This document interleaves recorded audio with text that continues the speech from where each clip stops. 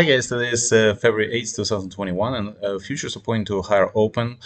Quiet morning on Wall Street, not many news as actually a day after the Super Bowl. Congratulations, by the way, to Tampa Bay Buccaneers and Tom Brady. And actually, Janet Yellen, who is the new Treasury Secretary, said that with the new stimulus package, $1.9 trillion stimulus package, we could achieve full employment next year. So that's about the only news around, and also pretty much Tesla's buying Bitcoin. That's big news, actually buying $1.5 billion in Bitcoin. So that's about it on a major news. And if we jump to SPY ETF or S&P 500, and it looks like SPY is quietly going higher, but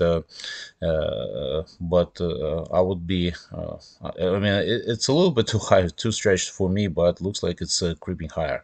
So as many funds that actually could not get into this market last year and in January are still trying to get into this market. So SPY is going higher, and so is QQQ and other indices. So good times to be in the market right now. So let's jump to stocks. And before we do that, if you want to see my trades on pretty much everyday basis, you can check out the Patreon link in the description of this video, and drop me a like if you could, as it helps me with the YouTube algorithm. So let's start with Apple. Okay, so Apple is lower actually because it was over the weekend there was the news that Apple and Hyundai and their partner Kia talks about developing a electric vehicle is broken down. And earlier Hyundai reported that they were in talks with Apple about developing electric vehicle, but looks like it's not going to happen, that relationship at least. But Apple is constantly shopping other actually automobile makers, and who knows, they may actually announce another partnership with another automobile maker other than Hyundai and Kia. But as far as I know, Hyundai and Kia shares are falling in Asia, but Apple is also lower. But I would actually buy Apple on this weakness, and if the shares of Apple is lower, I would be a buyer of Apple. That's it. CCIV. Okay. Okay, CCIV is actually a battleground stock, as it was reported earlier that Churchill Capital and is about to be merged with Lucid Motors. Lucid Motors is the electric vehicle company, and it was reported, I believe, by Bloomberg that they will be going public through Churchill Capital, which is a SPAC, and you have to be brave to stay in this SPAC. But the rewards could be big, as if they announce a partnership, that the stock may actually jump higher. But who knows when they will announce this partnership? I mean, they could be tomorrow, they could be a week from now, it could be at the end of February, March, who knows? So you have to have a lot of courage to stay in the stock, and but I would say that there's no there's no smoke without fire. So there's something happening here, but who knows? Maybe it could be broken down, just like Hyundai and Apple, or it could go ahead. So you have to have a lot of courage to stay in the stock, but it could be a big rewards actually for staying in the stock. So I don't know. Yeah, it depends on your risk tolerance to stay in the stock or not. CCIV, but I like the stock. Frankly, I like the stock.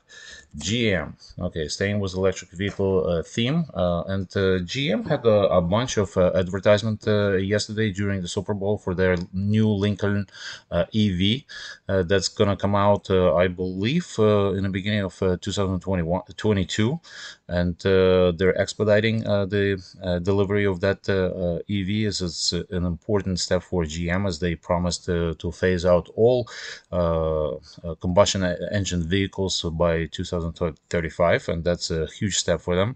So I am very bullish on GM actually, and I think the shares go higher. They invested $22 billion, more than any other manufacturer in EV production and EV developments. And I actually like GM here, and the chart actually supports that, and I would be buying GM even as it trades like around $56. I think it's a good buy for me. Okay, Tesla. Well, the biggest news for Tesla is higher is that they're buying Bitcoin. They bought $1.5 billion in Bitcoin in January, and Bitcoin is higher today at the all-time high because Tesla was buying it. But in general, a pretty good setup for Tesla. I mean, it's been trading in a flat line pretty much for a while, and this could break out higher and go to like $1,000. I would be actually a buyer of Tesla here. Peloton. Okay, so Peloton shares a little bit lower, but they actually reported doubled the consensus estimates and reported 18 cents per share on Friday. Revenue came in above as well, but to reduce shipping delays, it's putting off the launch of a new treadmill while it's focusing on cutting down delivery times. And actually, that took down stock of Peloton on Friday, and I think if it's lower today, I think it's a pretty good pickup for Peloton, as these delays will resolve eventually, and the stock will go eventually higher. And I actually like Peloton, and I think again it's a battleground stock, and many people say that once the gyms open, Peloton will not be needed. I would say otherwise. I think Peloton is here to stay, and I think the shares will go higher actually. Snap. Okay, shares of Snap a little bit lower today, but they beat Wall Street estimates by 2 cents. Revenue came in well above. However, the stock tumbled when they reported first earnings, but then recovered and actually went higher. So actually, there were some comments that management made that advertisers were putting off. Paying advertisement fees to Snap because of the January assault on Capitol Hill, and actually privacy changes with Apple. But in general, earnings were very good, and even with very conservative estimates, Snap very actually aggressive estimates. I'm sorry. Snap actually delivered, and actually I think the shares may go even higher than that. And I would be buying Snap on this weakness, and I actually like Snap. Okay, so like if it goes to like below $60, I would be grabbing Snap. Ford. Okay, so Ford shares are a bit higher pre-market, but they reported quarterly profit of surprise quarterly profit of 34 cents versus 7 cents loss expected. But they reported that the worldwide chip shortages is cutting into production lines and profits. So actually, the same thing reported was by GM and other manufacturers. But in general, I like Ford's setup, and I think the shares go higher. But I would be buying more GM than Ford.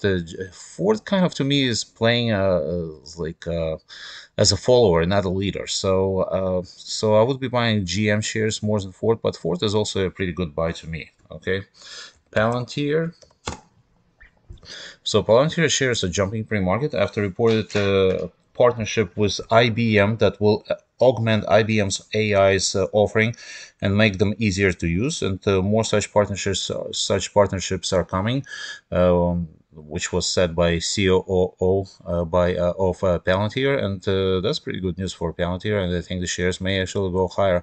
Looks like Palantir is firing on all cylinders, and I like Palantir in this environment. I was a bit surprised by IBM, and I thought that they could develop such offerings themselves, but looks like they cannot. And so I would be buying Palantir, but IBM I would not buy. Okay, that's it, guys. Don't forget to subscribe to my channel or click the like button, and I'll see you Thursday.